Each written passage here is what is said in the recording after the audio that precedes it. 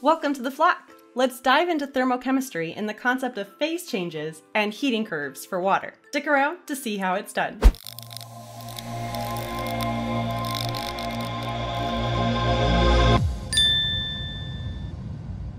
If we were to hypothetically have a glass of ice and set that glass of ice on a hot plate and warm it up consistently over time, what would our graph end up looking like if temperature is plotted on the y-axis? Let's go over what we know about water. We know that water in its solid state, or ice cubes, is anywhere from 0 degrees Celsius and lower. We know that between 0 and 100 degrees Celsius, water is a liquid, and anything greater than 100 degrees Celsius, water ends up being a gas, or steam, also known as water vapor. So back to this hypothetical ice cup on a hot plate or a stovetop. While the ice is ice in its solid form, it's going to stay at 0 degrees Celsius. It's not going to change because if it changed from 0 degrees Celsius, it would be a different state instead of solid. But as we continue over time to heat this ice in the cup, we would see the ice start to disappear, and all we'd have then is liquid water. Now, what would that look like on the graph? We wouldn't have just a bunch of these horizontal lines going from 0 to 100 degrees, because we know that from 0 to 100 degrees within this point, it is a liquid the entire time. So if we were to be doing this experimentally, we would see that the graph would be going up like this, and it would be rather jagged. There would be ups and downs and all arounds, but it would be going up at a diagonal towards the 100 degrees Celsius. Now, what happens once it gets to 100 degrees Celsius? We know at that point, it goes from a liquid to a gas. So just as before, there would be a horizontal plateau here because it's going from a liquid here to a gas state. Now, if we continued heating it, it's impossible for liquid water to get hotter than 100 degrees Celsius. In other words, you literally cannot have liquid water at anything between 120 and 100 degrees Celsius. It doesn't exist. So from there on forwards, if we continued heating it over time, our liquid water would turn into a gas. So as the water molecules turn into a gas, notice that they stay together as H2O. They're not breaking apart into H and OH and floating around like that, or H2 and O2. That doesn't happen. When water turns from its liquid state into a gas, it's still H2O, just in its gas form. So then what would that look like on the graph? Again, we would be kind of going upwards towards the 120, and during that entire phase, we would be a gas. How about this range down here from 0 to -20 degrees Celsius? We know that in that range, water is literally impossible to be a liquid, assuming we're at constant pressure. So it would have to be a solid that whole time. What we would see then is it would also be a downward slanting diagonal towards the -20 degrees Celsius. And within that entire diagonal range, our water would be in its solid state, or ice. So what does this mean for any heating curve for any chemical? Well, if you were going to do this experimentally with any other chemical, if you ended up seeing a diagonal or a slant upwards, we know that that's when that chemical is in a state, a certain state, like solid, liquid, or gas. And anytime you would see a horizontal line like this, that's where a phase change is occurring. In other words, if you're going from a solid to a liquid, that's a phase change. If you're going from a liquid to a gas, also a phase change. Likewise, vice versa. Gas to liquid, phase change. Liquid to solid. You have to go through the phase change. Here's the same kind of plot drawn a little bit nicer. Notice that here on the x-axis, we've labeled it with heat energy instead of time. Those two things are synonymous in the case of heating curves because we're assuming that we are constantly heating over time whatever substance it is we're graphing. So if we read this phase change diagram from left to right, we are heating, or adding energy to the system in order to go from a solid to a liquid and a liquid to a gas. Notice we've added the more technical terms for the phase change. When we warm the solid up in order to get it to go into its liquid phase, that's called melting during the phase change. And when we warm up the liquid to get it to turn into a gas, that's called the boiling phase change. Or you may also seen it labeled as vaporization, same as the delta H vap from previous lessons. And if we go from right to left across this phase change diagram, we have cooling. In other words, to get from a gas to a liquid to go backwards, our phase change is going to be condensation or condensing. And to go from a liquid to a solid, to cool it down, we're going to freeze it. You may also remember this referred to as delta H of fusion from previous lessons. But what if we go directly from a solid to a gas and skip the whole liquid phase in between? If you recall from the triple point lab linked in the description below, that's like what dry ice does. And going from a solid to a gas is referred to as sublimation. Since it's going from left to right across this table, we can also assume that sublimation is a process that requires heat to occur. But what if we go from a gas to a solid instead and skip the liquid in between? That word is a little less known. It's called deposition. That's like what happens to water vapor outside when it directly hits your windshield during the winter and turns to ice immediately. Since this is going from right to left across this phase change diagram, we know that this is a process that would be cooling or giving off heat. So flashback to chemical versus physical change then. Is phase change physical or chemical? Recall that chemical changes are things that actually change the chemicals and the atoms' order themselves. For example, if you were going to let a green apple rot, that rotten part of the apple can never be undone. The chemicals over on this side of the apple are now different than the chemicals on the brown side of the apple. That's also why they taste different. That's a chemical change. A physical change, however, is something that can be undone. So when we boil water, it doesn't change the water itself. The process of boiling merely takes the same water molecule, two H's connected to one O, and turns it into something that has high energy so that it can be a gas and float around the room. So then a phase change would have to be a physical change. So then wait a second. We can say that phase changes also have tie-ins to thermochemistry? Yes, of course, because we're talking about heat energy when we're talking about heating or cooling. So that means that phase changes can also be classified as exothermic or endothermic. If we were going to look at water changing from a liquid to a gas, does that require or produce energy? Well, going from a liquid to a gas is heating. So we know that that requires energy to occur. Therefore, we can say that the phase change of boiling is actually an endothermic process.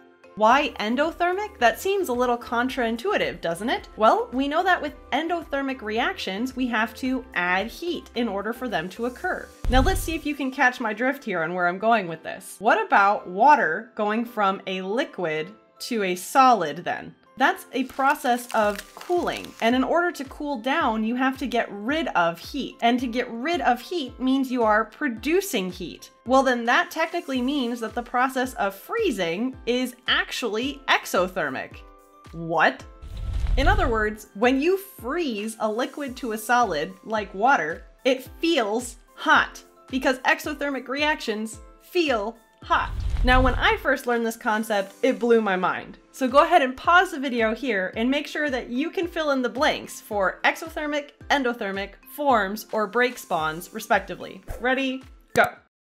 So hopefully this is the answer you got. Freezing is considered to be exothermic. In other words, it releases heat, it feels hot. Therefore, we can say that freezing forms bonds. Now let me have some clarification here. When I say it forms bonds, I'm not implying intramolecular bonds, I'm implying intermolecular bonds. So in other words, the O and the H are connected via intramolecular bonds, holding the oxygen and hydrogen together as a water molecule, whereas the bond between the oxygen and hydrogen on two separate water molecules is an intermolecular force, or IMF for short. So the bonds I'm talking about here that are forming are not this one.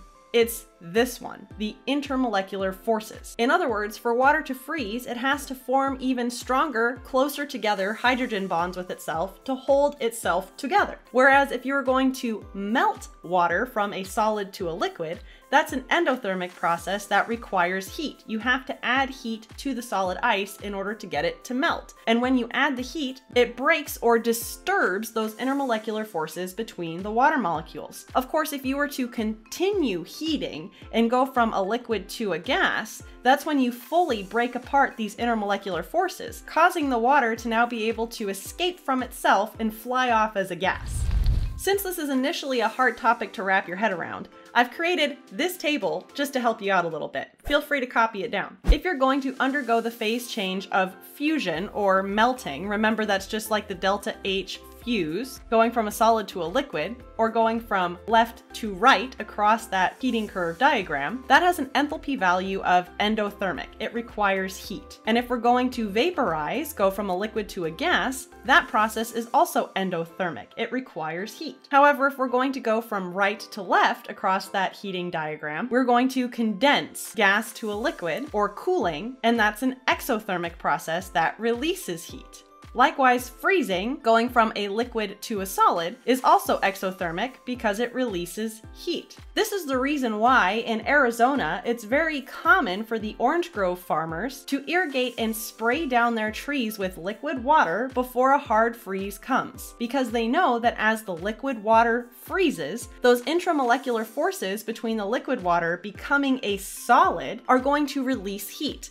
And when that releases heat, it actually heats up all of their orange trees, making it so that their oranges or their produce don't freeze. Farmers applying chemistry, saving their groves. How about sublimation, going from that solid to a gas like dry ice? Remember, that's endothermic because it's going from the left to the right on your heating phase diagram. And deposition, going directly from gas to solid and skipping the liquid phase, is exothermic because it gives off heat, or it's cooling down, therefore giving off heat. So here's a quick flashback then to our pressure and temperature diagrams used in the gas laws unit. We know that those melting and boiling points that are indicative of the phase change on our heating curves are also dependent on this pressure and temperature, just as we learned in the gas laws unit. But why is this the case? We know that when ice or solid water turns into a liquid, the volume will change substantially. And likewise, when water, liquid, forms into a gas, water vapor, or steam, that volume also changes substantially. We know that water vapor itself has the largest volume out of any of the phase options for water. The one thing that's important to note though, and special and unique about water, is that the ice form of water, or the solid,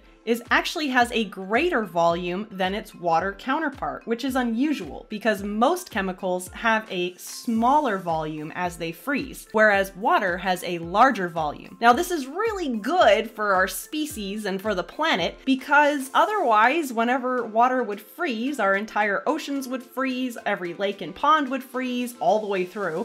And when that would happen, literally every plant and animal and organism within that body of water would die because it would freeze right on with it. However, when large bodies of water freeze, we know that just the top freezes and underneath stays liquid. This is because solid water, i.e. ice, has a volume that is actually greater than liquid water, therefore making its density less than liquid water. So then the reason that these phase changes are dependent on pressure and temperature, just like the gases, are because of this volume change as you go from a solid to a liquid to a gas. Let's tie in this phase change diagram with our heating curve from before. We know that the melting point for water occurs at 0 degrees Celsius, so along this line, and at 1 atm of pressure. If we were to continue crossing over, notice we end up with a horizontal line going from solid to liquid, just like the horizontal line on our heating curve. And if we were going to find the boiling point for water, we would look at 100 degrees Celsius, also at that 1 atm of pressure. And if we were going to go from liquid to gas, we would have to go through a horizontal change. So hopefully you can see why on our heating curve, we end up with something that has horizontals along the way, just like here.